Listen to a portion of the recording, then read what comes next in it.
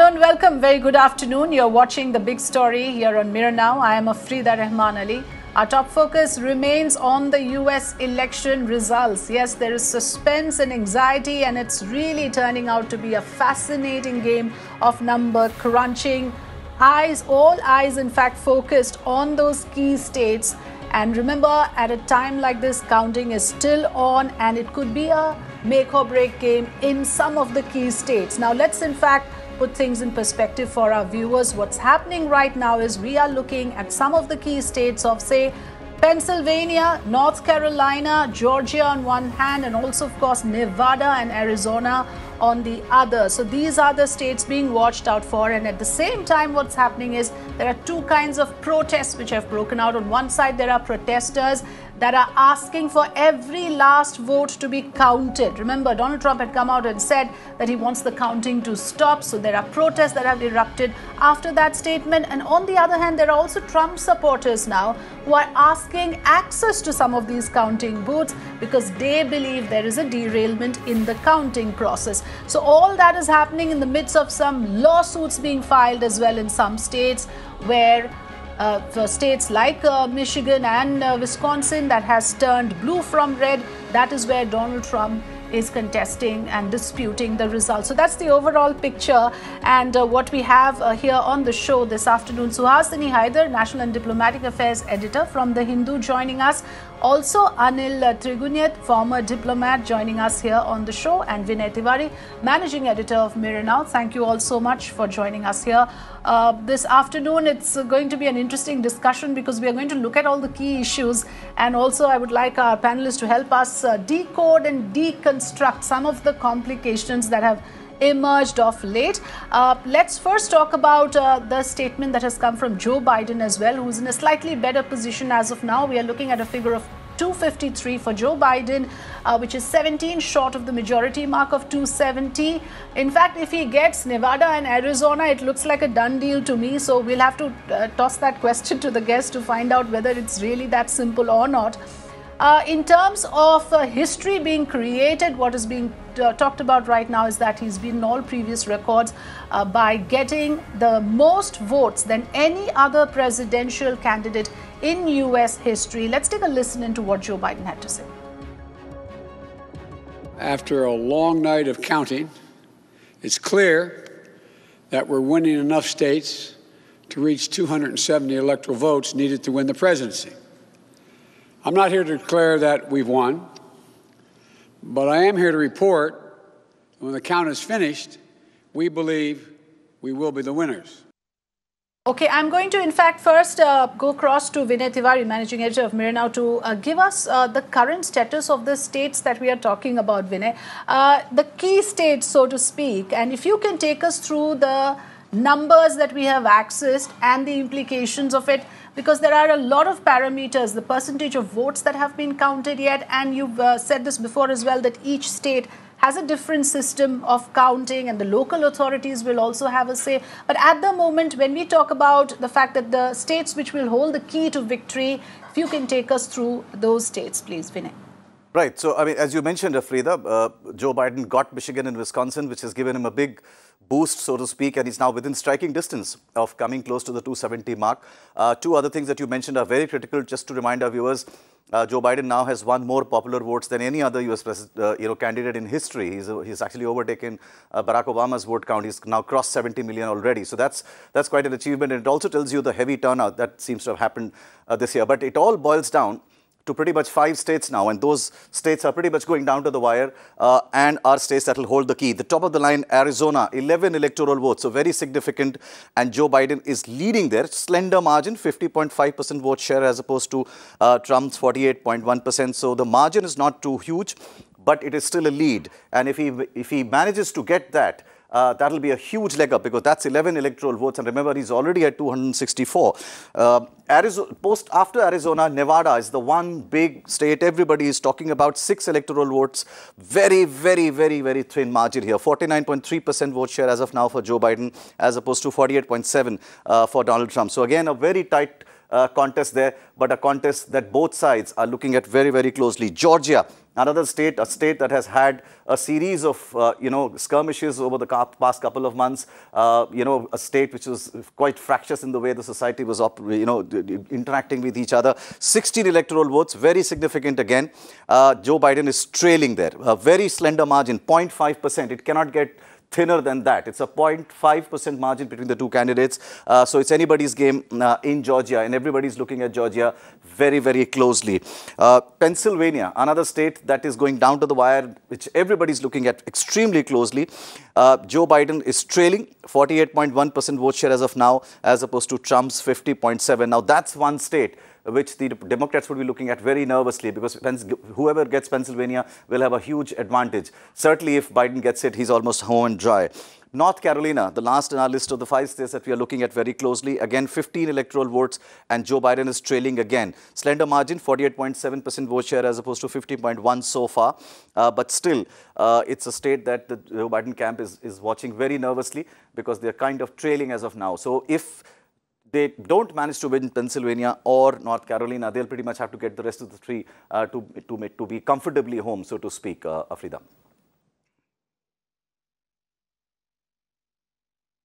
Right. Thanks for that, Vinay. Suhasini Haider, good afternoon. I want to ask you this question that most of these states, and I was just checking, the last time were held by the Republicans.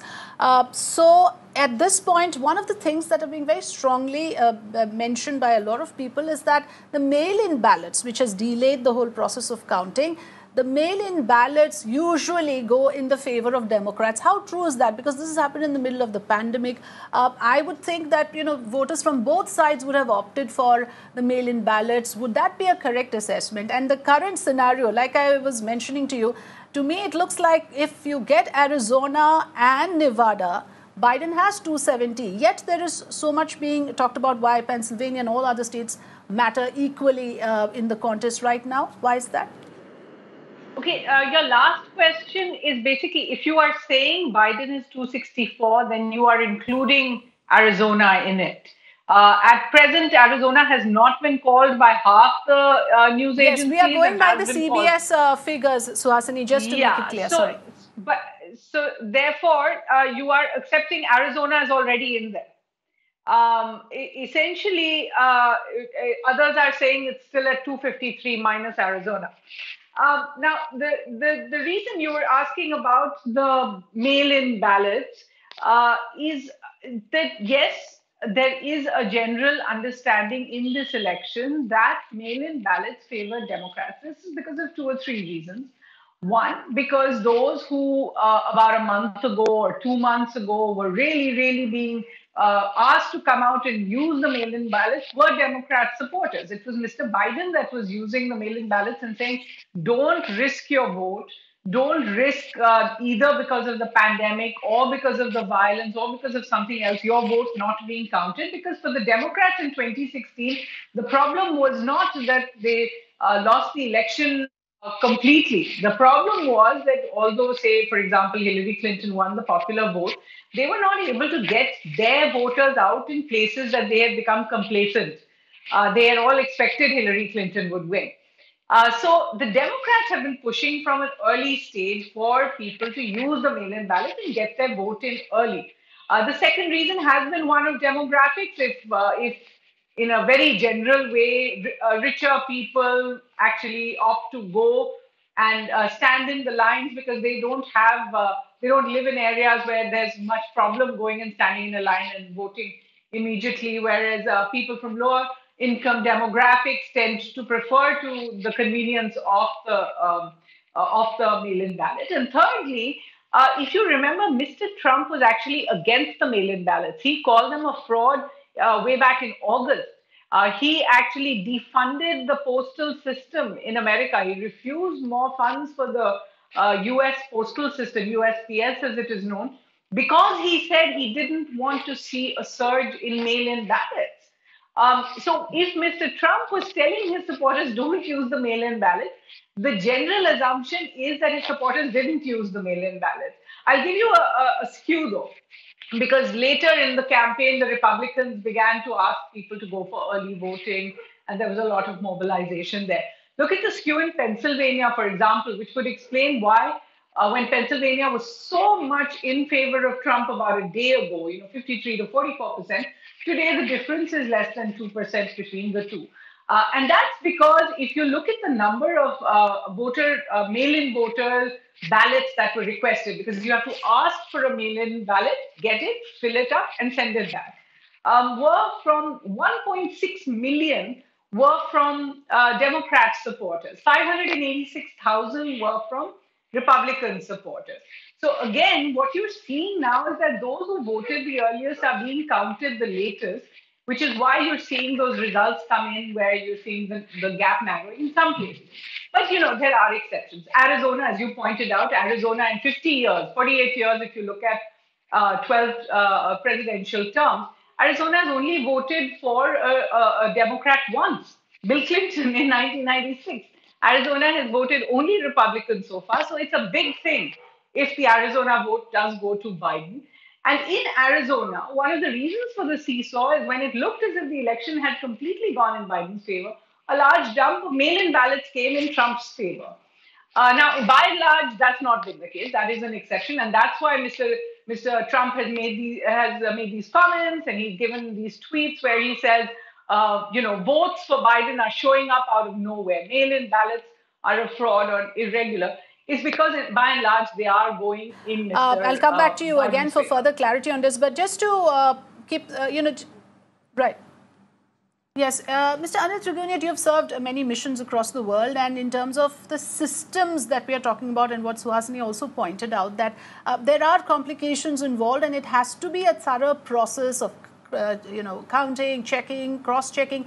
Add to it the issue of how every state has a different way of doing it. That further complicates matters. The way they get back with the registered numbers, that is again another process. Now, in your experience, do you think this is a lopsided system? Do you think there's a real problem with the way the entire electoral process is done in the United States? No, I don't think so. In fact, when we look at US, we look at it as a single entity abroad. The fact remains is USA stands for United States of America. So the 50 states are there. And they have individually, they very eagerly protect their rights, and they joined to become the United States. So therefore, each state has been provided adequate safeguards to represent itself. And therefore, they have a huge leeway in the kind of rules, regulations that they really draft for themselves, or they comply with them. So this has been happening. But I believe that the system is not that difficult, or any system for that matter. It is the people who are going to, if somebody loses the election and does not accept the election or the votes, or try to accuse without any substantive reasons, then you cannot do anything. It happens in every election anywhere in the world. There are people who will be confusing. But as long as the election is perceived, and like there was a study which said that as far as chances of fraud and other things are concerned, is 0.0009%.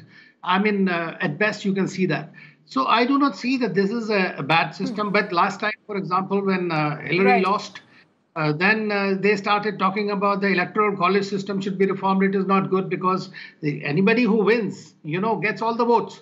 And so therefore, the state goes, that's the system that they have it. And that means you're representing the whole state in electoral college, for that matter. So this is essentially just to keep the one country in that. And how this 538 figure has arrived at. It is 435 of the Congress, strength of the Congress, 100 is Senate, and 3 for the DC. So the whole country has been represented in a very proper manner in that. Now, I do not see, as far as, everybody forgets about this mail-in voting. Okay. The basic reason for the mail-in voting was essentially the COVID-19. And the US has been the first sufferer in this. And it was to avoid so that the super spreader events that President Trump eventually embarked upon do not get caught.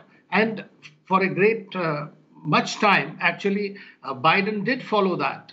He did not have these big events, and they tried to go online and all that. So therefore, whenever Trump went for his people, and he wanted everybody to come out and vote personally, and we saw that happened, and that's what he was expecting. So now he's seeing that every vote, the people who voted initially, they mostly were voting because there was a bigger problem, and that was the COVID-19. Everybody was suffering, a poor handling of Trump, but eventually the economy started faring better because if you remember, he's talking about last quarter 33% increase, but before that it was 34% decrease as well.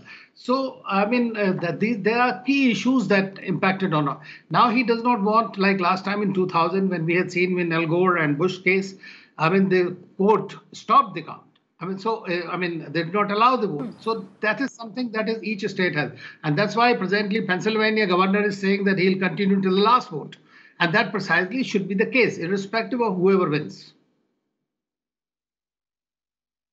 Absolutely. There should be, a process of counting till the last vote. Every vote should matter. Otherwise, your entire campaign of asking people to turn up to vote, again, that would be questioned. That, if people feel that their votes have not mattered. Because, Vinay, I want to ask you this question that, Wisconsin, for instance, has a rule that if the margin is less than 1%, then only then there can be a recount. So I want to ask you that what exactly can you dispute? What can you ask for? You can ask for a recount, but can you just say stop counting? Is that even a possibility?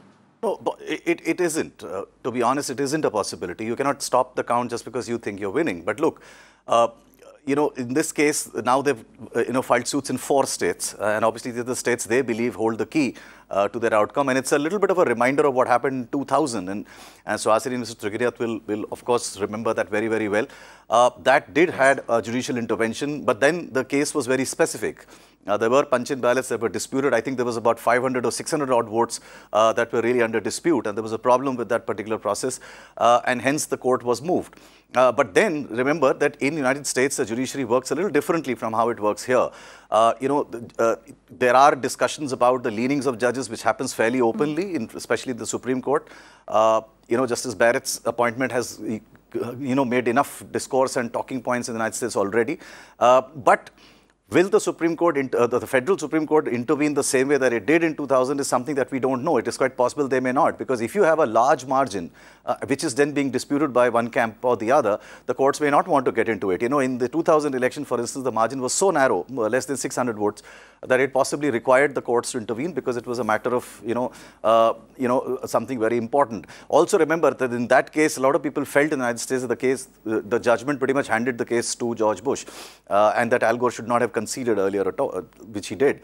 So there are some parallels from 2000, but, Donald Trump is an unpredictable man, and, he's also somebody who's not the one who's going to go out gracefully, as I can say. He'll go out kicking and screaming, and part of the kicking and screaming strategy is going to take it to the legal route. How much the courts actually buy in to these pleas, and do they even want to interfere in it or not, is something that will now need to be watched most carefully going forward. Yes, the point about lawsuits and, the legal battle, I want to go across to Suhasini on that point because, before that, just to put things in perspective again, the Trump campaign has indeed followed through with the threats that Donald Trump initially made about taking things to court, and this is the script that he has followed.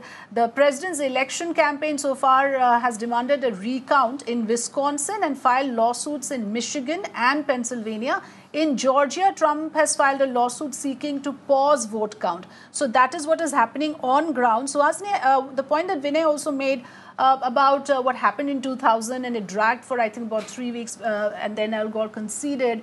Do you see this dragging that long here as well? I think we'll have the answer in the next 24 hours about that. Firstly, are any of the courts going to get involved? Now that Mr. Trump has gone ahead and filed these various challenges, one of them is really just asking for more access for his team to the voting booths. The question is, will any of the state courts accept any of these challenges? So in case the vote is not paused, you were asking about, pausing the actual counting. In case that doesn't happen, I think this will go down to the last vote, and it is a slow process. You can see how, you're seeing even today the counting in some of the states, which are at the end, is 78%, 84%. It's going very slowly, but each vote is being counted.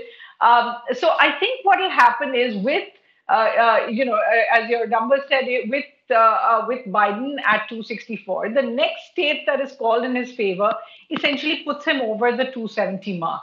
I think there is going to be a certain optic that will come from that. If Mr. Biden crosses the 270 mark, it'll be that much more difficult for Mr. Trump to pose very, very substantial challenges to him, because then there is an optic that this is the president-elect. And I think Mr. Trump realizes that, which is why he's trying to stop the next vote announcement from happening. I think Nevada will be in the next couple of hours, will go ahead and announce its results, after which you might then see some of the others, Arizona and Pennsylvania and all the rest, come through. But if Nevada does tip Mr. Biden over the top, then it'll be that much more difficult to really launch a challenge. What might happen is that the process for Mr. Biden will continue as it did for Mr. Bush in 2000, and the challenges will keep coming. But, you know, and Vinay was explaining that story, you know, a year later,